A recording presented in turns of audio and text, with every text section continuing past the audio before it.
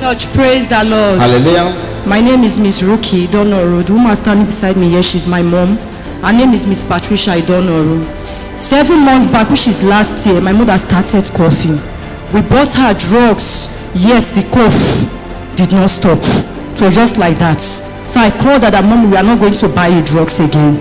I know the church I'm going to. So it get to a time, I told her, Mom, come and enter prayer line. So it continued like that. I told her, Mommy, please come and run test. Go to General Hospital. Gave her money. That day, my younger sister escorted her to General Hospital. She did the test that day. They told her to come back the next day for the results. Just like that, she said, you should tell me what is wrong. They said, Mama, wait, we'll tell you. Later, they brought the test. When they brought the test, she checked the paper. They put positive. And they was like, Mama, you are going to undergo another test again. She said, okay, no problem. They did another test that very day. So later, they came, Mama, I want to tell you something. She said, what is it? She said that you are HIV positive.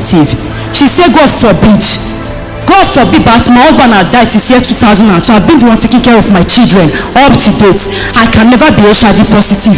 That is the life in the pit of hell. They give her the HIV drugs. So I was waiting that day, almost there. After 4, they are not coming. I called my younger sister. What is happening? She says, Taruki, Okpota day for granu. Now I say, we should Okpota again. See, I told her mama get HIV. I say, God forbid, but I start at the see now. You too waste yourself. One more woman flight more for that place. Before I know, I they come, I cook food. As Mom said, that may you shop, not be your portion. She hates that very day.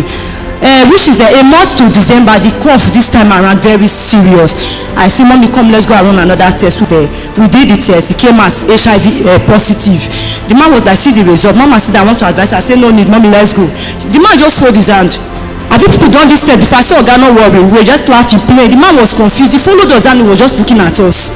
So we went home that very day.